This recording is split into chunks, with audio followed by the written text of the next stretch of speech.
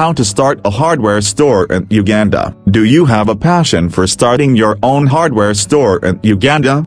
This guide is yours. Now let's dive in right away. A typical hardware store in Uganda is a brick-and-mortar business where a salesperson directly sells hardware products to clients who need them. Products sold in hardware stores include the following: nails, iron sheets, cement, paints and many more. Starting a hardware business just like any other business follows steps. So let's look at the steps to start a hardware store. Step 1. Make a business plan. The first step on how to start a hardware store in Uganda is making a business plan. Your business plan should show details on how you will start and build a successful hardware store. Step 2. Raise capital. After coming up with the business plan, you need to raise capital to start your hardware store. The capital required to start a small hardware is 5 million Uganda shillings to 50 million Uganda shillings. The capital required to start a big hardware is 100 million Uganda shillings to any other bigger amount. There are many sources you can use to raise this capital, and they include savings,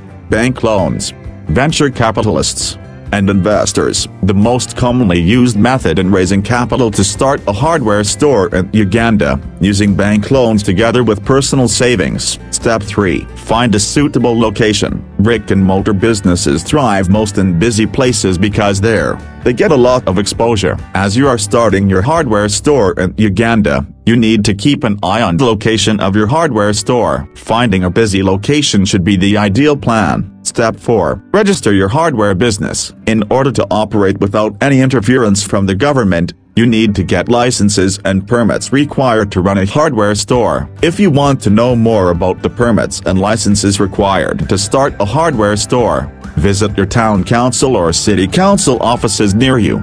Step 5. Get suppliers. As a hardware store owner, you need suppliers who will provide you with stock to sell. You need to establish a good relationships between you and the suppliers. With a good relationships between you and your suppliers, you can start getting stock at credit and pay later. Step 6. Hire workers. Most hardware stores require more than one worker. You will need to hire employees to help you run your hardware store business. When hiring employees, you need to consider the following: their qualifications, the need for employees available, and the size of your hardware store. Step 7. Start your hardware store. Last but not least is starting your hardware store. After successfully completing all the aforementioned steps, I can gladly say you are ready to open your hardware store to your customers. But not to forget, you need to promote your new hardware to your customers. You can use many methods to promote your hardware store. For more info, visit